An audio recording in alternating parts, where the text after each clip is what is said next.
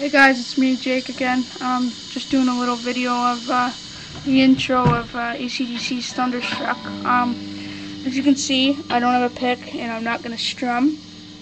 I'm just going to hold these two fingers so if I accidentally hit them, they won't make a sound. I'm going to use hammer-ons and Cloughs and play a song. So if I screw up, don't make fun of me. I just learned it a couple days ago, so I'm just working on it. So.